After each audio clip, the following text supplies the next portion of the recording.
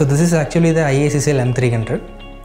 So in ACCL M300 we have 4 different ranges: 40 amps, 63 amps, 100 amps and 125 amps. But the programming is common for all the four ratings. So to do the programming, we have to press the down key and up key simultaneously. So once you press the down key and up key simultaneously, the password screen will appear. The first digit will get blink. So the password is 1000. So you have to make the first digit as 1. So once the number digit 1 appears, you have to press the up key to move to the next digit. Press up key, it will come to the next digit. Press up key. Once you are done with the up key, the parameter screen will appear. The first parameter is showing VA selection. So in VA selection, you can find 3 options: vector harmonics, vector, arithmetic. So it can be readable as per the field condition. The default will be vector harmonics. The second is baud rate. Baud rate default value is 9600. So it can be editable up to 4800, 2400, 38400 and 19200. But the default is 9600. So third one is parity.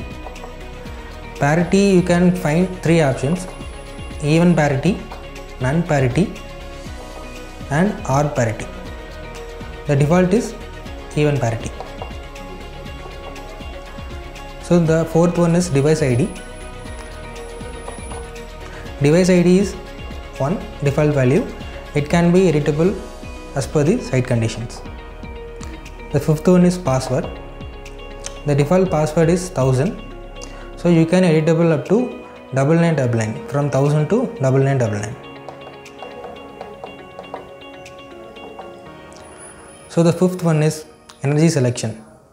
In energy selection, defaultly the ACCL will show the watt hours, but we have one more option, that is VA hours. So if you want VA hours also, you can select that. The default value will be watt hours. This is starting amps. The starting amps is 0.4 amps.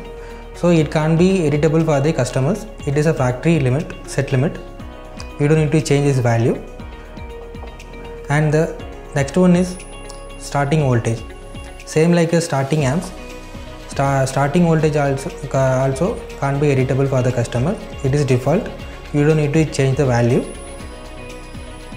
It can be editable up to 10 to 40 amps, but it is for the factory purpose only. So the next one is under voltage for EB and as well as DG. The default is 180 volt. So it can be set up to 165 volt to 210 volt. So the next one is over voltage for EB and DG. The default value is 260.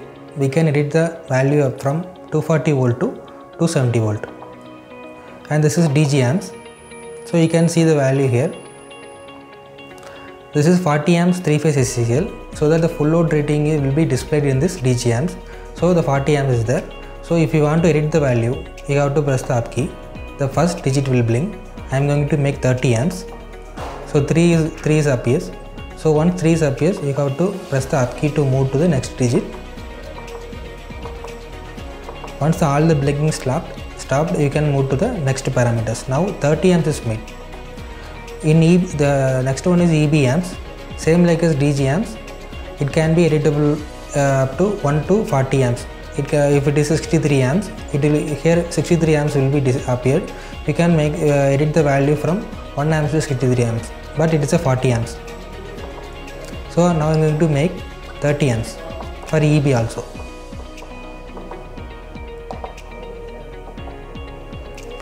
The next one is DG delay time.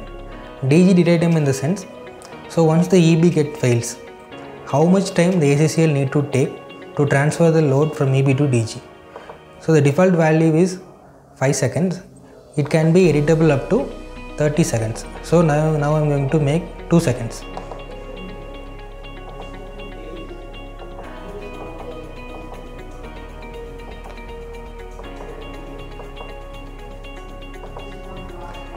So now I made 25 seconds.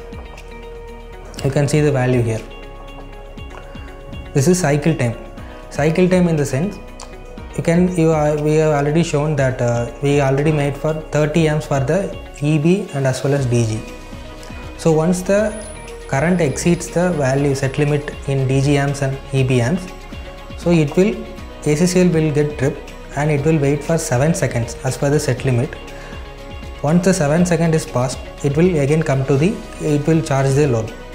So if it is again the overload is persist, and it will come to the next cycle time and it will be 15 seconds. So like that there will be 4 trip cycles. Each and every trip cycle has different values. So this is actually the trip cycle count. So it can be irritable up to 5 to 10 trip cycles. So default will be 4. It can be irritable up to 5 to 10 trip cycles. So this is actually DG phase selection.